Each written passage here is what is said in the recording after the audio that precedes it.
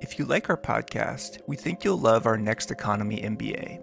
It's a 9-month learning journey for entrepreneurs, intrapreneurs, and aspiring change makers alike.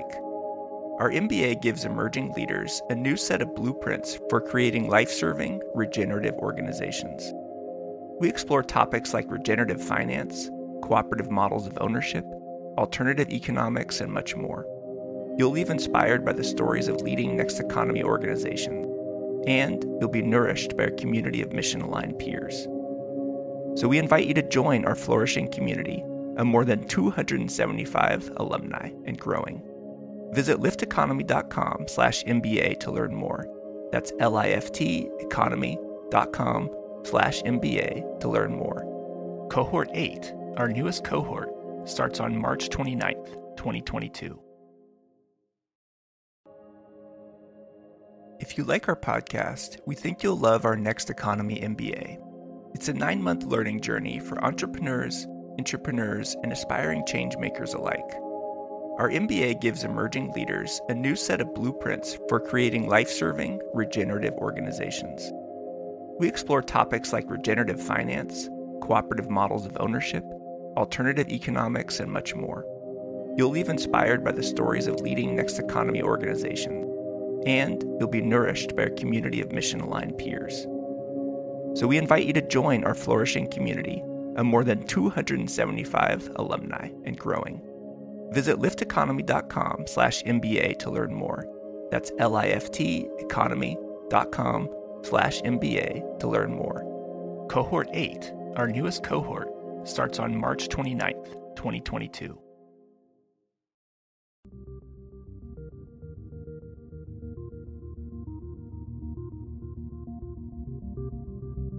Welcome to Next Economy Now. The goal of this podcast series is to highlight the leaders who are taking a regenerative, bioregional, equitable, democratic, racially just, and whole systems approach to creating the new economy. Kanyon Sayers-Roods, we are so grateful that you're joining us today on Next Economy Now. Welcome to the show. Mishmin Tuhis, I'm really happy and glad to join this conversation. Thank you. I'd love it if you would start by introducing yourself to our listeners. What is your story and how did you get involved in this movement? Kanrakat Kanyon Coyote Woman Sayers-Roods. I identify as a California native. I come from Indian Canyon Nation. My mother is tribal chairwoman Anne Marie Sayers of the Indian Canyon Mutsun Band of Costanoan Ohlone people. And having been raised in Indian Canyon, I have the privilege and honor of being raised on the land of my grandmother's grandmother's grandmother's grandmother's grandmother. And as my mother and my grandmother have shared since time immemorial. That being said, as an up-and-coming leader and activist and ancestor in training, a lot of this work has been a lifelong expectation as well as commitment. So I've kind of been in the forefront of a handful of things and then followed amazing trailblazers and leaders and motivational speakers, as well as those who are holding culture close to their heart and honoring truth and history. So yeah, as a California Native woman fighting for the rights of nature, honoring truth and history around recognizing that we are on occupied Native land, and being an up-and-coming leader of our own governing community, there's a lot that I've stepped into that I have a lot of connection to responsibility and a value, generally a commitment that I need to uphold. Well, I can't wait for our listeners to learn more from all that you've been absorbing and practicing. And I love how you put it, ancestor in training. I'm curious if you could share some of that training with our listeners, because I think there's a lot of wisdom that you hold around caring for our home in the modern age. Maybe let's start there. Well, I would love to introduce myself as the CEO and founder of Kanyon Consulting, a consultation LLC that just became incorporated in 2018. So starting this new year in a good way. And that being said, I offer Indigenous insight intensives as well as cultural competence cultural competency trainings. To be a good ancestor in training is to recognize that we have a deep responsibility. Many times when I or my mother will visit classrooms, we will inform even third graders, fourth graders, that at some point in their life, they will be in a position of making decisions, and they need to understand that it's important that they need to consider the impact of those decisions, that impact to not only their family or their community, also to their kin, the plants and the animals, their environment, as well as the next generations, that they should consider that the decision they make has a deep impact, that our actions and our words will affect those around us and those coming after us. And sometimes that really does mean saying no to the quick investment at the quarter end dividend. It means considering all aspects. So when we think about, let's say something simple. Let's say someone has a business where they bottle a new green lotion. They may like to say, oh, this causes no harm to women's bodies, i.e. the lotion doesn't hurt someone's skin. But what does it really mean to have a deep investment in a no harm to women's bodies through the entire creation of that entire product? Meaning not just the lotion, the actual chemical concoction, but the bottling process or the marketing process or where the items and ingredients come from. The entire process needs to be harm-free to women if you are going to claim that commitment. And sometimes that means struggling in a system that tends to not always care about the value of humanity or our relations, our kin, the animals and the plants. So that's kind of along the lines of what I bring to conversations, especially cultural competency trainings, to talk about what it means to be on occupied native land, to honor what we call Indigenous protocol. Indigenous protocol is something that has transpired since humanity began, when people started grouping together and calling a space their home. Whenever today people follow an etiquette of, I ask little kids, I say, what do we do when we want to borrow a cup of sugar? Do we walk right into someone's kitchen and take it? Or is there some sort of etiquette or practice that we follow? And the kids are like, no, we don't walk in and take it. Or some like to joke and say yes. And then I'll knock on the wall or knock on a hard surface. And people go, knock on the door, ask permission. And I will voice to them, yes, consent culture is key. If you are not on the home of your ancestors who have always been here, then you are a visitor. And seeking permission from the original peoples, the original caretakers, the original stewards of the land is an important part of being in relation to the land. And following Indigenous protocol is becoming familiar with that knowledge. Now, other countries have raised awareness of this, like, let's say, Canada or even Australia.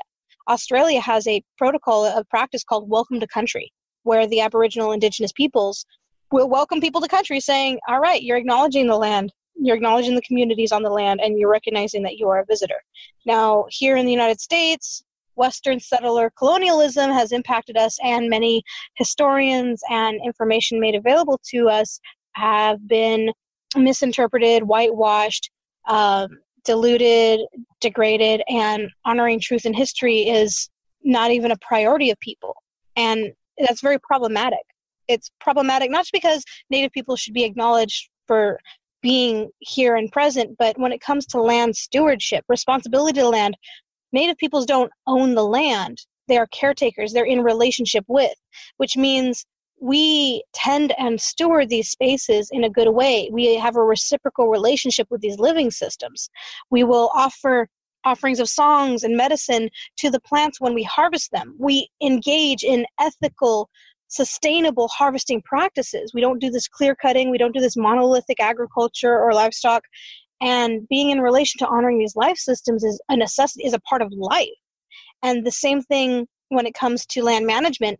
Indigenous peoples around the world use fire. And today we have Smokey the Bear saying fire is bad, and all these scary stories about could cause fire, and we don't have a good relationship with fire. Yet when we think about sudden oak death and the disease that is running rampant within these oak trees, it is because our lack of land management practices where fire would have been used. Now we have governments and state agencies saying, let's preserve the land, let's conserve the land, let's put a fence around it and leave it wild. These wildfires are bad, and we need to put a fence around it and leave it wild. And it's like, we have forcefully divorced humans' relationship to the land and the stewardship practices, of which has created the detriment that we are currently in with these huge fires. Because we've created these tinder boxes, we don't have a relationship with the land, we don't listen to it, we don't talk to it, we don't respect it. And that is something that we can yield insight from Indigenous communities everywhere around the world. And that's something that I just bring to the forefront. So that's just a tip of the iceberg. Beautiful. Well, congratulations on launching your consulting company, Kanyon. We're really, really excited to hear more about that. And our listeners will be familiar with some of what we're talking about, just because we've had Karina Gold on. We've also had Val Lopez from Ohlone-Mutsun on, talking about, fire tending and fire management, and also the original instructions, how to ask permission. And I'm grateful for you reminding our listeners of that. And I'm really curious, because I know you did just host a big work day out at Indian Canyon, actually this past weekend. And I'm wondering if you could share any insights with our listeners around, maybe bring them in, show them a picture of what it looked like, how non-natives and natives work together, and kind of what happened this weekend. I wish I could have been there, so I'm selfishly asking on my behalf too. It was a beautiful weekend. We also opened up the Friday and the Sunday after, so people who had to travel long distances were able to camp out and ground themselves so they could wake up rested and engage. And it was beautiful because we knew we were walking into this conversation of California Ecological Restoration Camp procedure as new community members. So the assessment of the land, as well as assessing the community of what community we have, the skills that they have, to ensure that we can align people with the various tasks that the local land community needed. And so we chose to invite SuddenOakLife.org community members to offer a presentation. So there was an incentive for the community to come learn from the presentation and possibly even apply their skills. And so that was the dominant conversation, where a beautiful presentation was shared about restoring oaks utilizing fire mimicry skills. Even before that presentation, we grounded ourselves in ceremony and acknowledging who is part of the conversation. So we went up to the waterfall, we passed one waterfall and went up to the second one, and we had a small circle where we acknowledged the land, we acknowledged the community, we recognized that we are visitors, and we humble ourselves in being invited in this space. And then I offered a song, and then I asked everyone to share where they came from and possibly how they were feeling. Sometimes it's a great way to ground ourselves, to say where we come from, and sometimes people are like, wait, you want me to know where I came from, like yesterday, or like maybe my ancestors? And I say, whatever you feel comfortable with, as well as whatever you know. Some people will say, well, I reside in Huchin, currently known as Oakland, and my ancestry come from over here, over there, and over here. I loosely identify with this. I'm still learning this. And it's a beautiful way to ground ourselves. And therefore, some people start to learn, it's applicable in any way. If I don't know my ancestors, I can acknowledge the native peoples of the land we are currently on. And it's just a beautiful way to get a sense of who's present. And we started talking about all of the needs of the community, from simple needs of water infrastructure, stream restoration, as well as fire prevention. So, cleaning up branches and leaves, but also protecting some of the oak trees. After we learned from that presentation of Sudden Oak Life, we are able to look at oak trees a little differently, like finding out, because the instructor or the educator said, let's go out and talk and listen to the trees and find out how we may or may not be able to apply some of the knowledge we are learning. And the beautiful part is we got to show a oak tree that had already been worked on by Lee Klinger, the organizer of Sudden Oak Life, and show have a conversation, like be able to visit it after a few weeks. So it was really wonderful to already see some of the steps taken to work with the oak tree. And then all of the community members are like, okay, how can we approach and talk about these trees? So we wandered around and found some oak trees that were a little ill, or some of them that might be susceptible. And so mimicking fire was amazing, from limiting the lichen and the moss to a little burning of the bark to strengthen it, offering various minerals and calcium and azomite and a few other things. I was really impressed in the instructor's ability to share. I really appreciate they centered it in indigenous knowledge and practices of listen to the land. Just because we learn these things, just because we took a permaculture design course or an ecological study or a survey, doesn't mean we should just go right to some place, start assessing and saying, well, this is what this area needs. It's a process, and it means establishing relation. And so I really appreciated that conversation being grounded with that focal point. And so going from there, we also talked up and down the canyon, talking about edible plants and medicinal plants, the elderberries, the mugwort, the black sage, the purple sage, the white sage, and other the laurel bay, the edible nuts, the acorns, acorn processing, showing our small, tiny little cultural display, our ethnobotanical cultural display, and how that building needs infrastructure assistance, and how we educate students all the time, but we also need a little help, and how many community members we serve annually, in excess of 6,000, and how we do it on a dominantly shoestring budget. We have our nonprofit, but it's grassroots, and we are not a park. We're not a federally funded agency. This is literally the kindness of a woman who opened her land in the efforts of giving opportunities for Indigenous people in need of land for ceremony. And along those lines, also opening it up for educational purposes. And I aim to continue in honoring that legacy. And so me stepping into talking about plants and educating, and also asking, hey, there are things that I don't know. There might be more efficient or strategic approaches to help the canyon, and I would love help. And so I'm always willing to collaborate and network and seek community members who may know, from sustainable living systems, off-the-grid living systems, to providing community-based efforts, like even just like community guidelines, because I'm looking up like hybrid woofer agreements, because if we have people who come to stay for a little while, we want to make sure, one, they know that they're on their own when it comes to safety, but other things of just like the serious policies and procedures. I know I'm new to this more practical 21st century application of how businesses are run. At the same time, I bring the cultural value of Indigenous pedagogies and Indigenous wisdom keeper sense of responsibility to land management and connection to these living systems. So I'm trying to step between worlds of cultural knowledge and cultural revitalization, as well as 21st century business management and finding sustainable sources and assistance and agreements and all that fun stuff. So I had lovely conversations with community members. It was beautiful. And so we started working on the land. Some community members started cleaning out the ponds, so the water storage was increased, thinning out various invasive plant species to ensure that the local indigenous plants had room and space to have an opportunity. I shared a story back when San Francisco State University visited the canyon. They cleared part of the pond out, and we have an invasive patch of vinca, this little ivy, this rhizome. And when we cleared it up, no more than a week later, these little plants started popping up, and they grew really tall, almost taller than me. And they had little trumpet-like flowers, some of them white, almost yellow, and their leaves were sticky. And I was like, what are these? I've never seen these.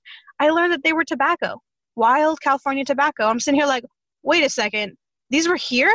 And a lot of California indigenous plants will go dormant until the right opportunity arises. And sometimes that means we need to steward and tend the land for those opportunities. We have a responsibility to it. And so I shared them that story. And so a few of them were kind of inspired. They're like, all right, let's go help that part of the pond. And then we also have a healing pole that needs to be restored. So we have hashtag Healing Pole Restoration Project. We have another project that I need help with, hashtag Team Tiny Home. My elder uncle, who's disabled, is in a not so safe environment in a RV that's not the healthiest. And so I'm trying to find a way to build a tiny home on Indian country. So, hey, for those who have knowledge, we are not subject to city, county, or state regulation because we are on Indian country. And so I wouldn't mind any insight on off-the-grid, sustainable, fully encompassed living system. And so we're just haphazardly approaching it and taking it on because something needs to happen. And instead of waiting for the right conditions, the right amount of money, the right anything, we just started. So we just have the floor right now. I love it. Yeah, I want to get it built now. This is very Lift Economy. We were just at a Buckminster Fuller Institute event, and all that you're speaking about is so Buckminster Fuller of you, and in terms of just doing what needs to be done, forging pathways and partnerships to work together to reclaim livelihoods and lifeways that are more in line with ecosystems and bioregions, and living lightly in tandem with ecosystem processes. So I am so curious about, you've done so much education, so much teaching. Your songs have graced so many events. You've been called on to kind of give the introductions at many, many events in honoring right relation with the indigenous tribes whose stolen land we inhabit. I'm curious if there were like a moment or how you moved into recognizing that there was possibly a demand for your consulting, and that there was really it was clear to you that you needed to kind of become more formal in your consulting approach. Could you share maybe that story a little bit? Definitely. So fundamentally, when it comes to acknowledging the land and maybe people inviting my mother or myself to an event, that's a sharing of culture. And sometimes that's a blessing or a connection to culture. And it's not always the easiest thing or the safest thing to charge for. Like when people say, what's your performance fee? What do you charge? And it's like, really, it feels spiritually grungy to say, oh, I charge this much for me to come to a space to either bless or honor, acknowledge ancestors of the land. That's a culture sharing opportunity that, yes, is invaluable. It's priceless. Most definitely people need to consider time and travel, wear and tear on vehicles, wear and tear on human beings.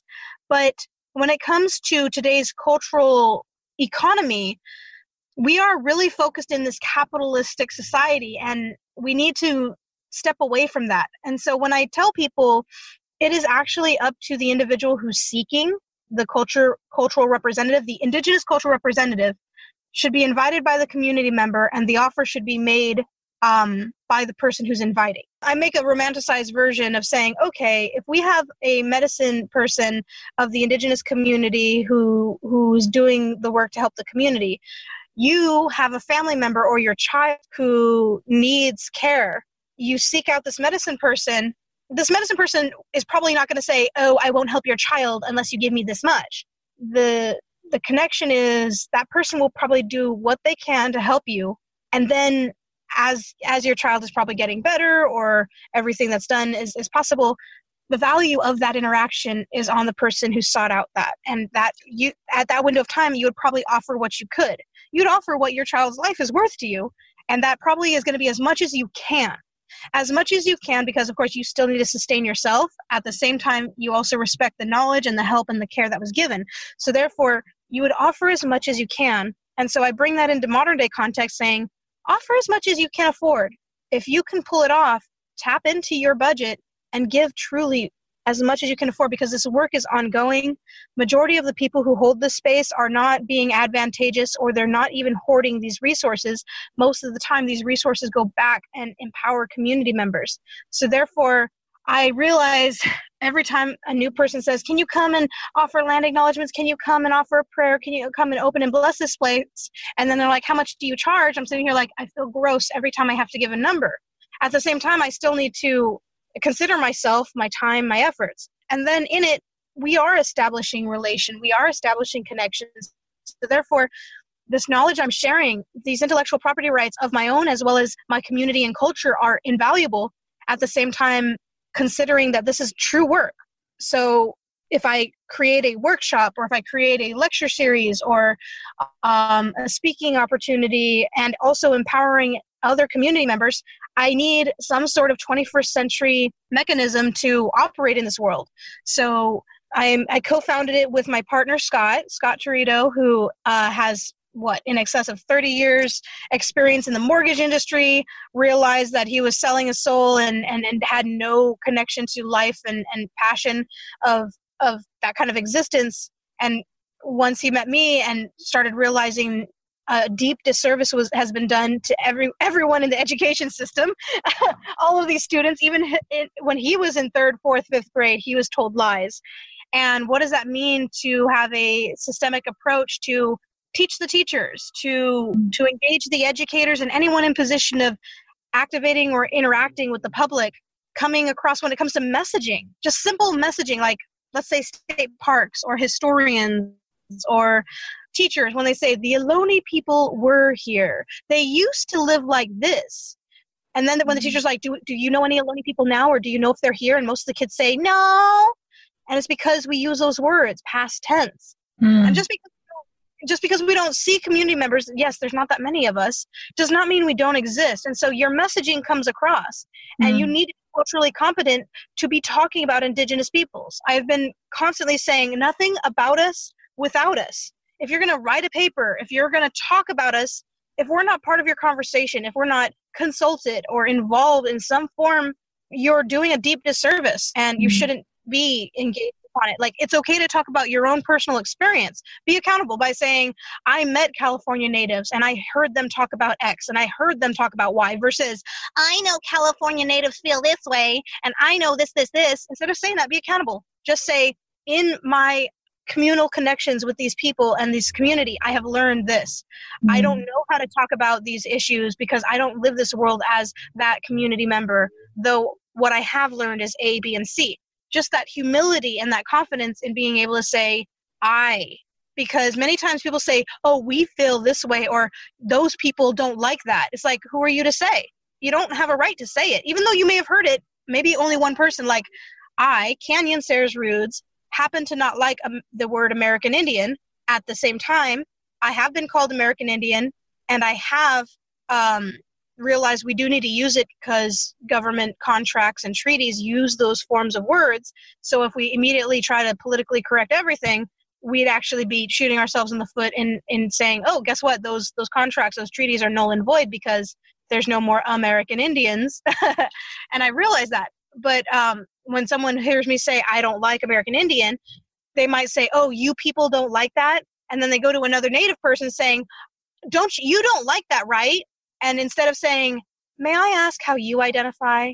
I'm curious what you may prefer. How may I be respectful in voicing how you want to be identified? Like, same thing with gender pronouns, consent culture. That person over there has a really cool sweater. And until they tell me who they are, or if I describe them, I may say that female-bodied person. But until they tell me they identify with he, she, they, them, other, I will continue to say they. And it's simple. And so when it comes to just messaging, just respect and consent culture and accountability, because even to this day, there are archaeologists and historians who say nobody lived in the Bay Area up until 5,000 years ago, and the Ohlone people came here. And it's like, wait a second. And they wrote it with confidence. And they wrote it back in the 80s saying 5,000 years ago is when people came here. And they said it as a matter of fact. But oh wait, the same archaeologists, next generation, have carbon dated that the oldest archaeological sensitive site in the Bay Area is 9,800 years.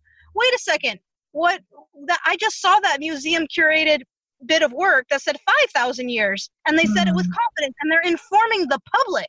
Wait, there's a lot of misinformation going on, and it's when people feel confident about something. And so to this day, people are like, you guys came across the Bering Strait, and I'm like, there are many human beings that happen to cross both directions along the Bering Strait. There is also such a thing as the Kelp Highway when it comes to watercraft, toolecraft. There are many community members that would travel. Vikings even visited California before the missions were here. So when people come at me trying to say, well, science says this and science says that, it's like, you do realize a long time ago science said the earth was flat. And then science Earth was round, and here we go again, where science and community members are again saying the world is flat again. And I'm sitting here like, just be calm and humble in your observations of what we know as fact. And when modern day science is catching up, like new study says DNA has genetic memory. People's organs that were donated still have some of the habits of their previous creator.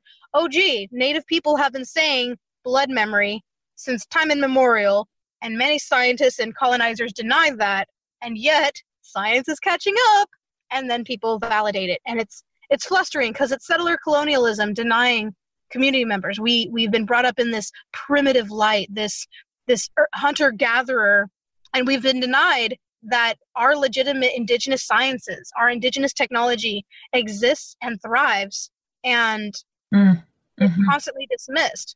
And it's frustrating because it's settler colonial entitlement denying the existence that other people, other nations, other community members are amazing, competent individuals, and that settler colonialism, these narratives of oppression, should just calm themselves, humble themselves, and be accountable. And I long time ago, I will own up. As a youth, I used to say white people, but I would always say right after that sentence, I don't like white people in this behavior. When I say white, I don't mean pigmentation of their skin. I mean their mind. And really negligent of the sacred. It's capitalistic. It's consumeristic. It's privilege. It's negligent. And then I started realizing, you know what? People start getting triggered by that word. When I say white people, that's okay. That's okay. Well, Kanyon, could I ask a question about that? Because I think that, you know, Lift Economy has been leaning into talking and being more above board around this idea of the need to dismantle white supremacy.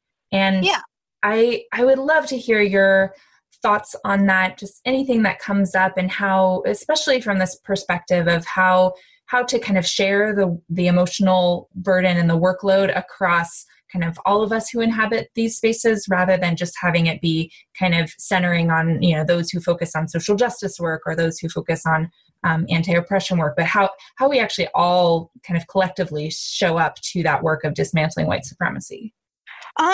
Well, along the thread of my previous statement, when I owned up saying white, I then started shifting my words and saying Western settler colonialism, or the Western settler mentality. It's a Eurocentric and Americentric foundation, and then start pointing out the behaviors. Because when we start accusing people, any psychologist might say, like, it could be problematic pointing out that someone is bad or someone is this. Like when you say distinct statements versus this behavior is bad, this type of habit or this action is bad, because those things can be corrected. Those things can be accountable for. And humbling ourselves in that accountability is one healthy step.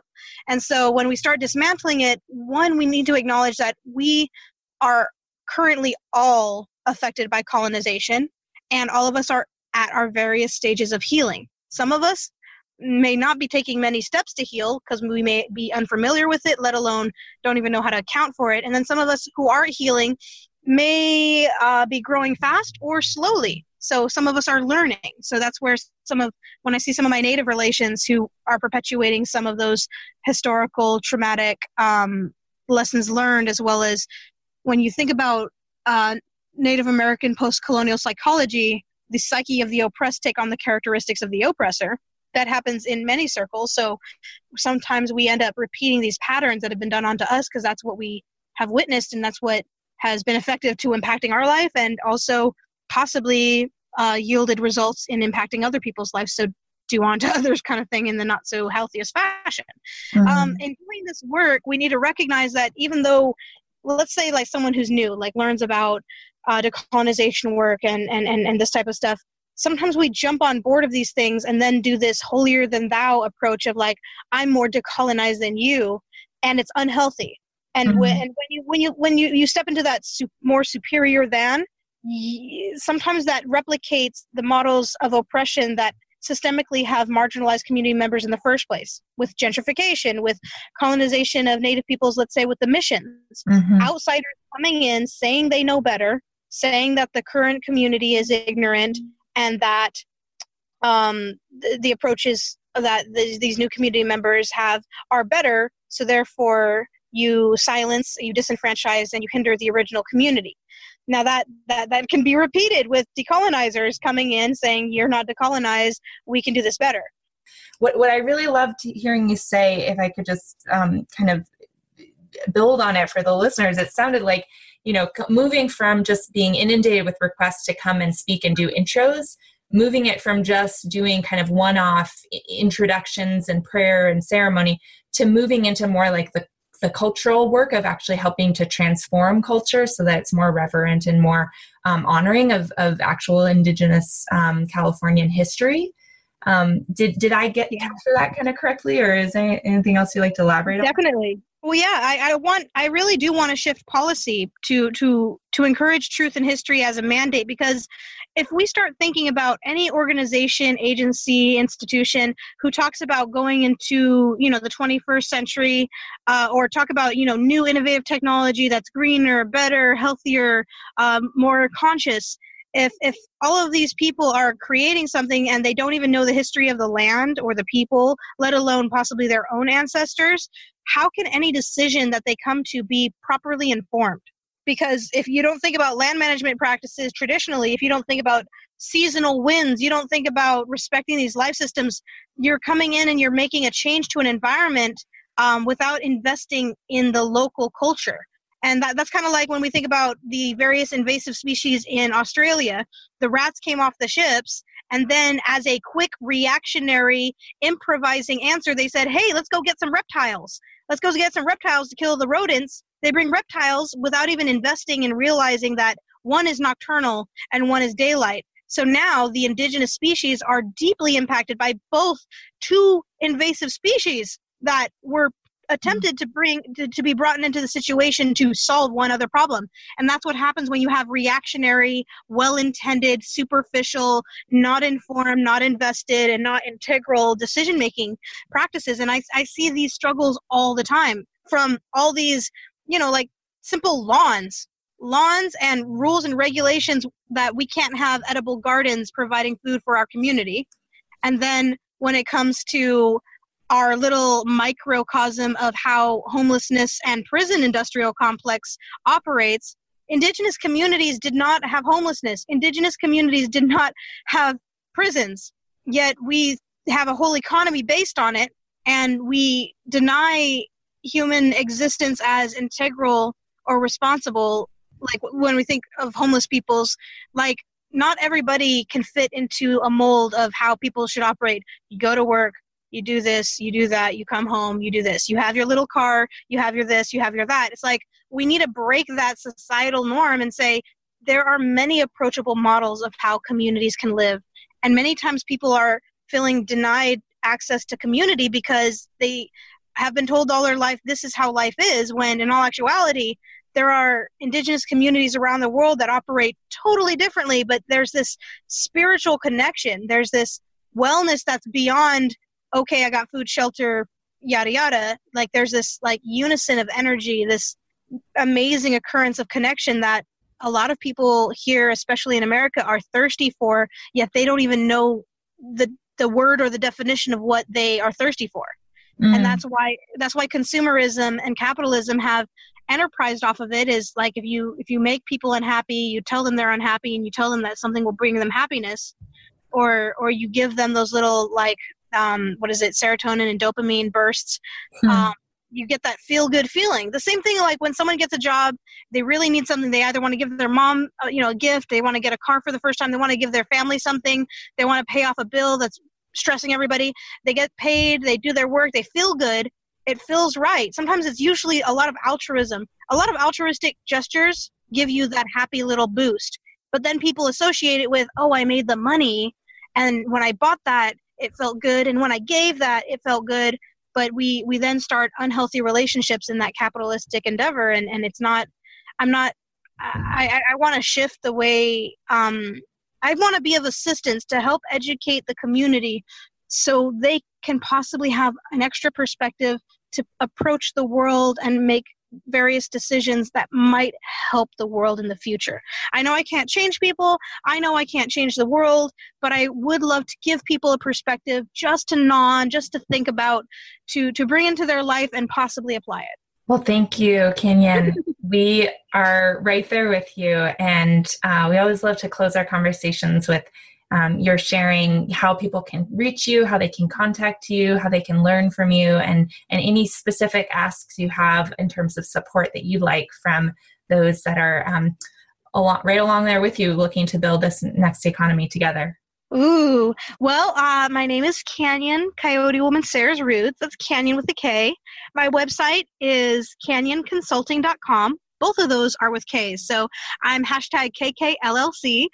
And I have many social media sites, of which once you get a chance to email me on Kanyon Consulting or my social media accounts, Kanyon LLC on Facebook and Kanyon Consulting on Instagram, shoot me a message and I can give you access possibly to my more personal accounts, because I do have my own personal YouTube that is Coyote Rants and Rambles, which is always fun.